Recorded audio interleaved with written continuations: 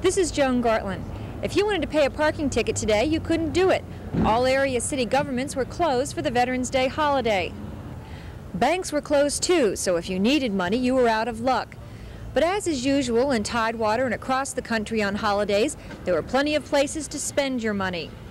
This is going to be all? It's going to be cash or card? Several area department stores opened 2 hours early today, holding special Veterans Day sales and cranking up for Christmas. Shoppers packed Military Circle Mall in Norfolk, where stores are already displaying Christmas trees and ornaments. Santa Claus is expected to arrive there next week. Thanksgiving used to mark the beginning of the Christmas shopping season, but every year the Christmas rush seems to start earlier. Although store managers said they were pleased with the Veterans Day business, they said today wasn't as big as in past years when the holiday was celebrated on a Monday. When a holiday falls on a Friday, they said, it dilutes the crowd that normally shops on Saturday too. Joan Gartland, Area 10 Eyewitness News.